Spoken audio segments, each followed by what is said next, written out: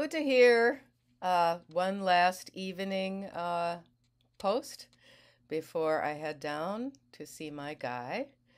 There I am with my young one, my older one, being the mom. I'm just hoping that my channel isn't going to be affected by the fact that, oh, and here is my great grandfather, Jacob Klingman, and my father and his older brother. And that would have been, he was born in 1918, so it would have been about 1922, I think. Anyway, what I love is my great grandfather was apparently invalided, and he was wearing these plaid bedroom slippers, very similar to the ones I sent my mother, which she wore every day for the last year of her life. Okay, so I can't comment on YouTube videos. Oh, I'm a little hot. I'm a little pink like my shirt. I've been baking and cooking, getting things in the freezer. My friend who's going to drive me to the train, he's going to have home-baked rolls for his children, and his foster kids. He's a foster father. And, oh, I'm realizing, woof, I'm a little bit pink. So this is kind of interesting. I have been blocked from commenting on YouTube. And my last comment that I tried to make was on a Quillette Cetera, it's called, YouTube channel with this Australian at-home mom of 4 children. It was a really great interview, and she's talking about how women who stay at home with their children are not recognized for their financial contribution. And all I wrote was, I know this very well because in my divorce, after I found out about my husband's cross-dressing, I was not at all appreciated for the 7 years that I had spent at home raising the children while he furthered his career. Now, that's factual truth, and I'm not understanding. I think this is an indication of sort of some kind of shadow banning or something like that of me on YouTube. And I got another note like that a few days ago, mentioned it on a community post here. Everyone seemed to think, oh, no, it's no big deal. But so the thing is, I did previously write these comments and then write at YT channel, Trans Widow Uta Hagen. This is interesting because this is a discussion that's very important where this Australian at-home mother is talking about care feminism, about advocating for women who are not pursuing a career and putting their children in daycare, but are staying at home with them. And it was a very free-ranging discussion. I'll put the link later, but I thought I was writing a completely innocuous comment. I suppose maybe it's because I say my cross-dressing ex-husband, but they don't know. I mean, except for that, it's my moniker for comments is Trans Widow Uta Hagen Heels or something like that.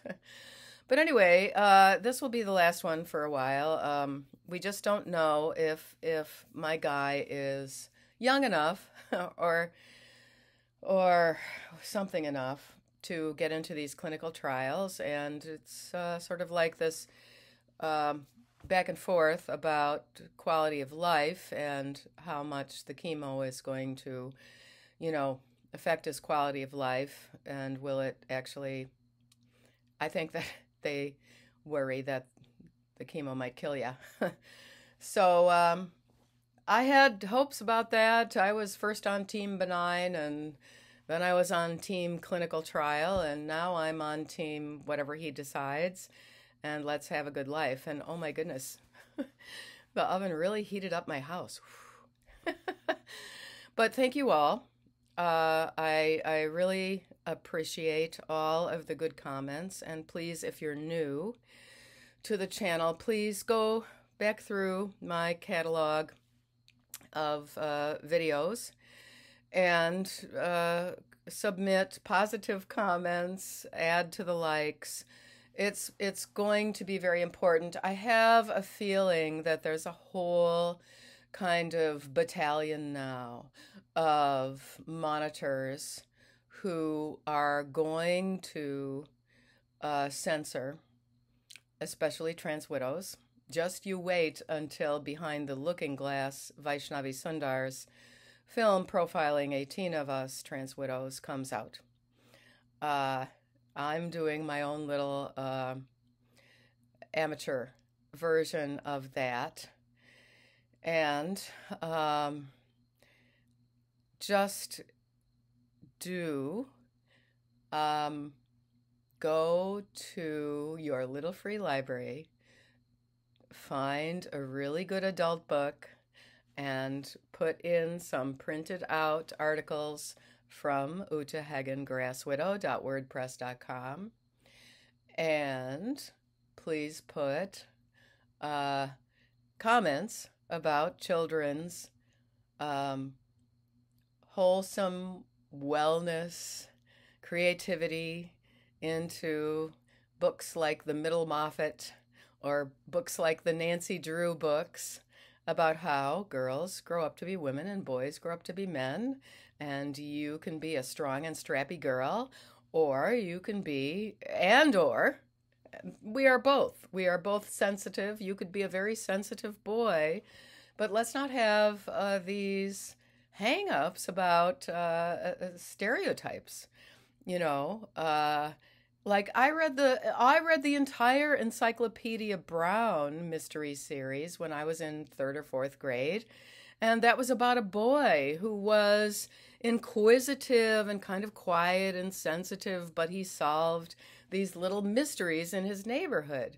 And I almost feel like we had less of it, even in the height of stereotypes in the 1950s and early 1960s. I'm really wondering if those of us who ran around in our opposite sex cousins' hand-me-downs, of course, this would only be the girls going around in jeans. The boys wouldn't be going around in their older cousins', you know, nightgown or dress or something. But yes, I know, that's how it is. Oh, okay. Cold shower now. Baking, cooking, getting into the freezer, packing, and I'm not sure what I'll be able to publish. I'm just hoping that my being banned from making comments on YouTube is not going to translate anything, you know, bad for this channel. But what will help is your likes and your forwarding and recommending and stuff. And I'm also banned from Twitter X. And I take that as a vote of valor or something. So there they are. Those old folks in their stereotypical old clothing in about 1922.